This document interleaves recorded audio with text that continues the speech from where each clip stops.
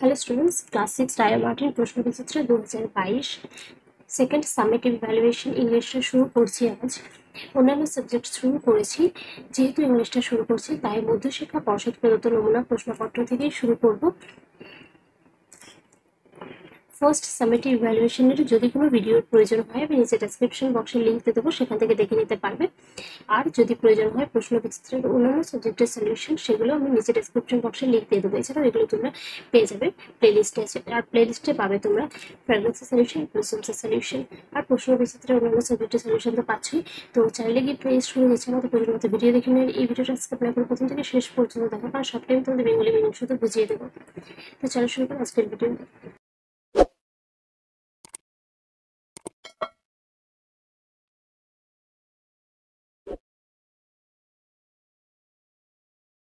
Page number 67, মধ্যশিক্ষা পর্ষদ প্রদত্ত নমুনা প্রশ্নপত্র। এটা 25 মার্কসের একটা পেপার, আর এই জন্য টাইম থাকবে তোমাদের 50 মিনিটস। নাম্বার 1-এ রয়েছে রিড দ্য ফলোইং প্যাসেজ। এখানে একটা প্যাসেজ দেওয়া আছে, সেটা পড়তে বলা হয়েছে। এই যে প্যাসেজটা, এটা নেওয়া হয়েছে তোমাদের lesson 7 ব্লুজমসের lesson 7 the magic fish বন থেকে। দেখো আমি যেটুকু প্যাসেজ আছে পড়ে দিচ্ছি, তোমরা মন দিয়ে শোনো। So she took out from her pocket the magic fishbone that had been dried and rubbed and polished till it shone like mother of pearl. So he took out from her pocket, মানে তাই সে তার pocket থেকে বের করলো the magic fishbone. কি না, ওই জাদু ফিশবোন মানে মাছের কাঁটাটা। দ্যাট হ্যাড বিন ড্রাইড, যেটা ছিল কি ড্রাইড মানে শুকনো করে রাখা, অ্যান্ড রাবড ঘষে রাখা, অ্যান্ড পলিশড আর পলিশ করা ছিল, till it soon like mother of world, যতক্ষণ পর্যন্ত না এটা মুক্তোর মতো চকচক হচ্ছে ততক্ষণ পর্যন্ত। তার মানে সে তার পকেট থেকে একটা ম্যাজিক ফিশবোন বের করলো, যেটা এর আগে থেকে শুকনো করে ঘষে আর পলিশ করে রাখা ছিল। আর কতক্ষণ পর্যন্ত শুকনো ঘষা বা পলিশ করা হয়েছে, যতক্ষণ পর্যন্ত না এটা মুক্তোর মতো চকচক করছে ততক্ষণ। সে gave it a little kiss, সে এটাকে একটা ছোট্ট মতো কিস করলো, মানে সে এটাতে একটা ছোট্ট করে চুমু দিল। And উইসড it was salary day, আর এটা উইস করলো, এটা চুমু দিয়ে কি উইস করলো যে এটা যেন তার বাবার একটা স্যালারি ডে মানে একটা বেতনের দিন হয়, বা তখন বলা যেতে পারে তার বাবা তো একজন কিং ছিলেন, তাই বলা যেতে পারে যে একটা খাজনা দিন হয়। তার বাবা তার কাছে বলছে যে আমার টাকা পয়সা নেই, তাই সে উইস করছে যেন এটা তার বাবার কাছে একটা খাজনা দিন হয়ে যায়, মানে তখন তো খাজনা দেওয়ার একটা ব্যাপার ছিল তাই। And immediately the king salary came রাটলিং down the chimney, আর যখন সেটা উইস করলো ইমিডিয়েটলি তৎক্ষণাৎ কি হলো না, রাজার যে স্যালারিটা সেই স্যালারিটা কি হলো চলে এলো। কিভাবে না, চিমনি দিয়ে চলে এলো। আর কীরকম রাটলিং ডাউন মানে ওই ঠং ঠং আওয়াজ করে, তখন তো কয়েন ছিল, আর এই কয়েনটা যদি ফেলা হয় তো কীরকম আওয়াজ হয়, তো সেটাকে বলা হচ্ছে রাটলিং ডাউন দ্য চিমনি, মানে চিমনি থেকে ঠং ঠং আওয়াজ করে চলে এলো। বাউন্সড into the middle of the floor, আর ফ্লোরে মানে ফ্লোর মানে মেঝের মাঝখানে সেগুলো জমা হলো। ইমিডিয়েটলি আফটারওয়ার্ডস মানে ঠিক তারপরে কি ঘটনা ঘটলো, দ্য গুড ফেয়ারি ভালো পরি কি নাম ছিল তার, গ্র্যান্ড মারিনা কি হলো, কেম রাইডিং ইন, আর সে এলো কিভাবে এলো, in a carriage drawn by 4 পিকক্স, সে একটা গাড়িতে চড়ে এলো, ক্যারেজ মানে একটা গাড়িতে চড়ে এলো। সে গাড়িটা কারা টানছিল না, 4জন পিকক মানে 4টে ময়ূর টানছিল। Dressed in silver and gold, আর তার ড্রেসটা কিরকম ছিল, রূপো আর সোনার। Alicia, my dear, said the charming old lady. Charming মানে হচ্ছে মনোমুগ্ধকর বলতে পারো। Old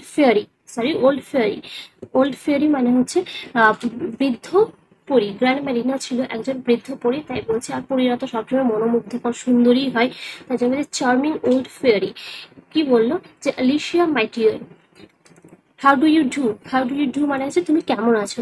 the princess আলিশিয়া embarrassed her, princess মানে হচ্ছে রাজকন্যা আলিশিয়া কি হলো, তাকে গ্র্যান্ড মারিনাকে জড়িয়ে ধরলো। তখন grand Marina turn to the king দেন, তারপরে গ্র্যান্ড মারিনা কি করলো, রাজার দিকে ফিরল। I suppose you know the reason now Y আলিশিয়া did not use the fish বোন সুনার। তো মানে ফিশ বোনটা যখন দিয়েছিল, আমি গল্পটা ছোট্ট করে বলে রাখি যে গ্র্যান্ডমারিনা যখন এই ফিশ বোনটা বলেছিল, মানে যে ফিশ বোনটার কথা বলেছিল, ম্যাজিক্যাল ফিশ বোনটা, কী হয়েছিল যে ফিশ বোনটা একবারই রাজকন্যা আলিশিয়া ব্যবহার করতে পারবে, কিসের জন্য না তার মনের যদি কিছু ইচ্ছা আছে সেই ইচ্ছা পূরণ করার জন্য। তো আলিশিয়ার জীবনে বিভিন্ন রকমের ঘটনা এসেছিল, বিভিন্ন রকমের এমন ঘটনা এসেছিল যাতে কি হয়েছিল যে প্রয়োজন হয়েছিল হয়তো যে ফিশ বোনটা যদি সে ব্যবহার করতে পারে, তার উইশ, তার মনের ইচ্ছে যদি সে পূরণ করতে পারে। তো মানুষের জীবন পথে চলতে চলতে এমন অনেক ঘটনা আসে যে ঘটনাটা মনে হয় কিছু একটা পেতাম, আর কিছু একটা পেয়ে কোনো একটা ম্যাজিক্যাল কিছু একটা পাওয়ার থাকতো, বা কোনো একটা ম্যাজিক ঘটে যেত, মিরাকেল ঘটে যেত, যাতে কি হতো যে আমরা এই দুঃখ থেকে, এই বিপদ থেকে আমরা সঙ্গে সঙ্গে উদ্ধার পেয়ে যাই। এটা মানুষের জীবন চলতে চলতে তোমরা যখন বড় হবে বিভিন্ন রকম অভিজ্ঞতার সম্মুখীন হবে। তো অ্যালিসিয়ার ক্ষেত্রে ঘটনা ঠিক একই ঘটেছিল। অ্যালিসিয়ার জীবনে বিভিন্ন রকমের দুর্যোগ এসেছিল, যখন সে চাইলে ওই ফিশ বোনটাকে ব্যবহার করতে পারত, কিন্তু তার একটা শর্ত ছিল এই ফিশ বোনটা ব্যবহার করা, যে অ্যালিসিয়া জীবনে একবারই এই ফিশ বোনটা ব্যবহার করতে পারবে। তো আগে যদি অ্যালিসিয়া ফিশ বোনটা ব্যবহার করে দিতে পারতো, তো এই মুহূর্তে যে কিংয়ের কাছে, রাজার কাছে কোনো টাকা পয়সা ছিল না, তো এই সময়ে যে এই যে দুর্যোগটা, সেই সময়টাতে এটা ব্যবহার করতে পারতো না। তাই অ্যালিসিয়া চেয়েছিল যে যে ঘটনাগুলো যদি কোনো উপায়ে সেই ঘটনাগুলো থেকে বাঁচার যদি উপায় থাকে, বা বিভিন্ন রকমের পন্থা অবলম্বন করেছিল সেই ঘটনাগুলো থেকে উদ্ধার পেতে, সেই বিপদ থেকে উদ্ধার পেতে, তো সে উদ্ধার পেয়েছিল, সে উদ্ধার হয়েছিল। কিন্তু তার বাবা যখন তাকে জানায় যে এই যে পরিস্থিতিটা, এই সিচুয়েশনটা যেটা মুখোমুখি এখন হয়েছে, সেই সিচুয়েশনটাতে বাঁচার জন্য কোনো উপায়, মানে যত উপায় ছিল সেই সমস্ত উপায় চেষ্টা করা হয়ে গেছে, কিন্তু কোনো উপায় পাওয়া যায়নি। তো তখন আলিশিয়া ঠিক করলো যে এটাই রাইট টাইম ওই ফিশ বোনটাকে ইউজ করার জন্য। তো সেটা এখানে বলা হয়েছে। হ্যাঁ, আর যখন বিপদ বহু রকমের এসেছে তখন রাজা হয়তো ভাবতেন যে আলিশিয়া কেন ফিশ বোনটা ব্যবহার করছে না, এত বিপদ থেকে উদ্ধার করার জন্য, উদ্ধার হওয়ার জন্য কেন ফিশ বোনটা ব্যবহার করছে না, রাজা এরকম মনে করতেন। তো মাঝে মাঝে রাজা বলেওছেন, গল্পটা পুরোটা পড়লে বুঝতে পারবে, যে তোমার কাছে একটা ফিশ বোন আছে, সেটাকে তুমি জানো, এরকমভাবে রাজা তাকে মনেও করিয়েছেন। কিন্তু আলিশা কখনো এটা ব্যবহার করেনি, আরও বিভিন্নভাবে সেই বিপদ থেকে উদ্ধার হয়েছে। তো এই যে সময়টা, হয়তো বললাম যে বিভিন্ন রকমের যে সমস্ত উপায় আছে টাকা পয়সা আসা, সেই সমস্ত উপায় দেখা হয়ে গেছিলো, কিন্তু কোনোটাই কাজে লাগেনি। তাই এটাই ছিল রাইট টাইম ফিশ বোনটা ব্যবহার করার জন্য। তো এই জন্য তখন গ্র্যান্ডমারিনা কি বলছেন রাজাকে, যে কি বলছে দেখো, I suppose you know the reason now Y আলিশিয়া did not use the fish বোন সুনান। যে আমি বুঝতে পারছি, আমি ধরে নিলাম, বা আমার মনে হয় যে ঠিক এবার তুমি বুঝতে পেরেছো যে আলিশিয়া কেন এর আগে এই ফিশ বোনটাকে ব্যবহার করেনি। দ্য কিং মেড হার অ শাই বো। মানে এই কথাটা শুনে, গ্র্যান্ডমারিনার এই কথাটা শুনে রাজা একটু লজ্জিত হলেন, লজ্জিত হয়ে মাথা নত করে রইলেন। ইট only remains shed গ্র্যান্ডমারিনা in conclusion. Conclusion মানে হচ্ছে উপসংহার। উপসংহার মানে শেষে গ্র্যান্ডমারিনা বললেন যে এটা শুধুমাত্র রয়ে গেল, to make an end to the fish বোন।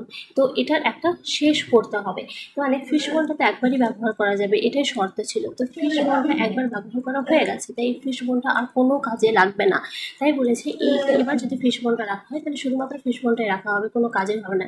তাই বলছে এটা শুধুমাত্র ফিশ বোনটাই রয়ে গেল, তো এটার একটা শেষ করতে হবে। So he took it from the hand of the princess আলিশিয়া। তারপরে কি হলো যে তিনি আলিশিয়ার হাত থেকে ওই ফিশ বোনটাকে নিয়ে নিলেন, and it was instantly grabbed by the little snapping পাগ ডগ নেক্সট ডোর। তারপর যখন গ্র্যান্ডমারিনা আলিশিয়ার কাছ থেকে ওই ফিশ বোনটা নিয়ে নিলেন, তখন কি হলো, পাশের বাড়ির একটা পাগ ডগ ছিল। পাগ ডগ মানে হচ্ছে ওই যেগুলো সেই মুখটা দেখবে যে নাকটা খুব ভোঁতা হয়, আর কুকুরের ওই যে মুখের চামড়াগুলো সব হয় জড়ো জড়ো, এই কুকুরগুলোকে বলা হয় পাগ ডগ। তো সে তৎক্ষণাৎ কী করলো, পাশের বাড়ির পাগ ডগটা এসে কী করলো, গ্র্যান্ডমারিনার হাত থেকে ওই যখনই গ্র্যান্ডমারিনা আলিশিয়ার হাত থেকে ওই ফিশ বোনটা নিলেন, সে পাশের বাড়ির কুকুরটা এসে সেটাকে তাড়াতাড়ি গ্র্যাবড মানে আঁকড়ে ধরলো বা ছিনিয়ে নিল। তো আরেকবার আমি এই লাইনটা বলে দিচ্ছি। তাই কি হলো যে গ্র্যান্ডমারিনা যখন একটু ফিশ বনটা শেষ করার জন্য অ্যালিসিয়ার হাত থেকে ফিশ বনটা নিয়ে নিলেন, তখন পাশের বাড়ির যে পাগ ডগটা ছিল সেটা এসে গ্র্যান্ডমারিনার হাত থেকে ওটা তৎক্ষণাৎ ওটা নিয়ে নিল, ছিনিয়ে নিল। তো এইভাবে এটা ফিশ বনটা শেষ হলো। এবার দেখি কোয়েশ্চেন আনসারগুলো কি রয়েছে। এই নাম্বার রয়েছে আনসার দ্য ফলোইং কোয়েশ্চেন্স, নিচের প্রশ্নগুলো উত্তর দাও। এখানে দেখো 3টে কোয়েশ্চেন রয়েছে, প্রত্যেকটা মার্কস আছে 2 করে আছে, এখানে টোটাল 6 মার্কস। নাম্বার 1-এ রয়েছে what did Alicia do with the magic fish বোন after taking it out from her pocket. Pocket থেকে বের করে আনার পর অ্যালিসিয়া ওই ম্যাজিক ফিশ বোনটা দিয়ে কি করেছিল। লিখবে after taking the magic fish bone out from her pocket, Alicia gave it a little kiss and wished it was her father's salary day.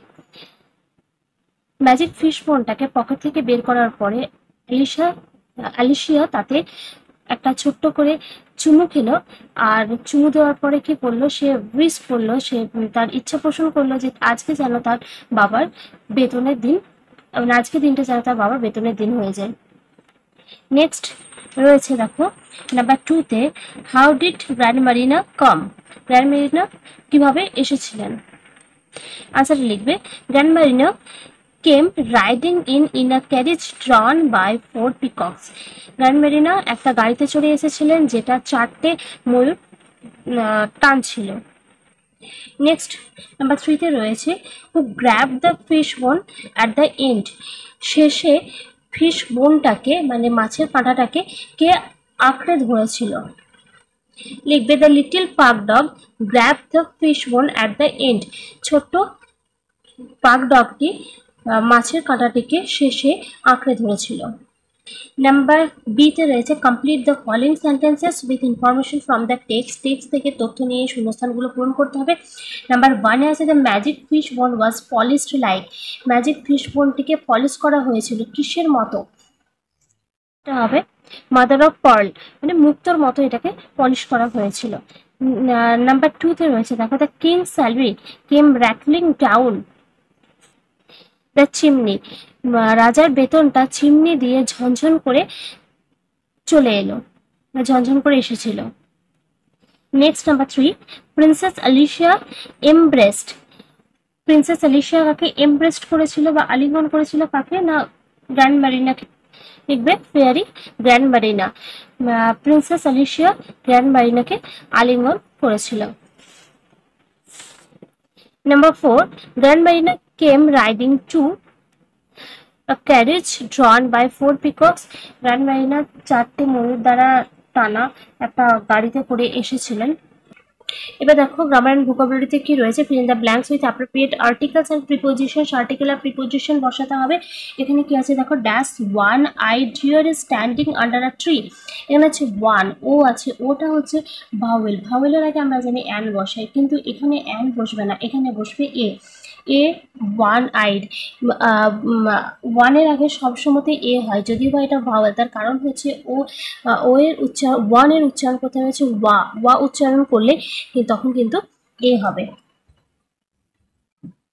Next number 2-তে রয়েছে the Taj Mahal is dash Agra, Taj Mahal আগ্রাতে অবস্থিত, এটা হবে in Agra, preposition বসবে। Number 3-তে রয়েছে দেখো tick the correct answer from the alternatives given in the bracket, ব্র্যাকেটের মধ্যে যে অল্টারনেটিভসগুলো রয়েছে সেখানে যেটা ঠিক সেটাকে আমাদের ট্রিক করতে হবে। এখানে আছে দেখো some boys and girls story reads or read story books regularly, এখানে আছে সাম বয়েজ অ্যান্ড গার্লস, তো এটা হচ্ছে প্লুরাল, কিছু ছেলেরা এবং মেয়েরা। প্লুরালের সঙ্গে প্লুরাল যখন থাকে তখন ভার্বের সঙ্গে কখনোই এস যোগ হয় না, তাই জন্য এখানে some boys and girls read হবে, রিড স্টোরি বুকস রেগুলারলি, কিছু ছেলেরা এবং মেয়েরা রেগুলারলি মানে নিয়মিতভাবে গল্পের বই পড়ে। নাম্বার 2-তে আছে দ্য গার্ল ইজ ডান্সিং হবে না ডান্সেস অন দ্য স্টেজ নাও, এখন বলা হয়েছে মানে এখানে বলা হয়েছে নাও, নাও মানে এখন, এখন যে কাজটা চলছে, তখন এটা বোঝাতে কি ব্যবহার করা হয়, যে একটা ইজ আমার ব্যবহার করা হয়, তার সঙ্গে ভার্বের সঙ্গে আইএনজি যোগ করা হয়, তাই জন্য এখানে দ্য গার্ল আছে, থার্ড পার্সন সিঙ্গুলার নাম্বার রয়েছে, এখানে ইজ হবে আর ইজ হওয়ার পরে হয়ে যাবে ভার্বের সঙ্গে আইএনজি যে dancing, the girl is dancing on the stage নাও, মেয়েটা এখন স্টেজে নাচ করছে। নেক্সট আছে number 4, form the abstract nouns of the following words, নিচে যে ওয়ার্ডসগুলো আছে তাদের অ্যাবস্ট্রাক্ট নাউন লিখতে হবে। আচ্ছা অনেস্ট, অনেস্টটা হয়ে যাবে honesty, bitter, bitterness, deep, depth. Last writing স্কিলের কি রয়েছে দেখো number 5, suppose your friend invited you to his birthday party, ধরো যে তোমার কোনো বন্ধু তোমাকে তার জন্মদিনের পার্টিতে আমন্ত্রণ জানিয়েছে। You have never been to his house before, তুমি এর আগে কখনোই ওর বাড়িতে যাওনি। How would you use the limited instruction given over phone by your friend to reach his house, তুমি তোমার বন্ধু তোমাকে ফোনে কিছু ইনস্ট্রাকশন দিয়েছে বা নির্দেশ দিয়েছে কিভাবে তুমি তার বাড়িতে যাবে, তো এগুলোকে ফলো করে কিভাবে তুমি তার বাড়িতে পৌঁছাবে সেটা লিখতে হবে। লিখবে first of all I would carefully listen which directions I have to go in order to visit his house, সবার প্রথমে তার বাড়ি যেতে আমাকে কোন ডিরেকশন কি দেওয়া হচ্ছে সেটা আমি মন দিয়ে শুনবো। Then I would write them down on a piece of paper, তারপর আমি একটা কাগজে সেটা লিখে নেব। If I get lost on my way or stumble in different directions I would gladly ask help from বাইস্ট্যান্ডার্স, আমি যদি রাস্তা হারিয়ে ফেলি কিংবা অন্য কোনো দিকে চলে যাই তবে আমি আশেপাশে যারা থাকবে তাদেরকে জিজ্ঞাসা করে নেব। If all else fails I would call him once again, আর যদি এই সমস্ত রকমের যে উপায়গুলো বললাম সেগুলো আর ব্যর্থ হয় তাহলে আমি তাকে মানে আমার বন্ধুকে আরেকবার কল করে নেব। তো এটা ছিল পেপারটা সলিউশন। যদি ভিডিওটি ভালো লেগেছে প্লিজ লাইক করো, কমেন্টস করে জানিও, বন্ধুদের সঙ্গে শেয়ার করে দিও, নতুন হয়ে থাকলে চ্যানেলটি সাবস্ক্রাইব করে পাশে থাকা বেল আইকনটি প্রেস করে দিও যাতে নেক্সট ভিডিও আপলোড করে তার নোটিফিকেশন সবার আগে তোমার কাছে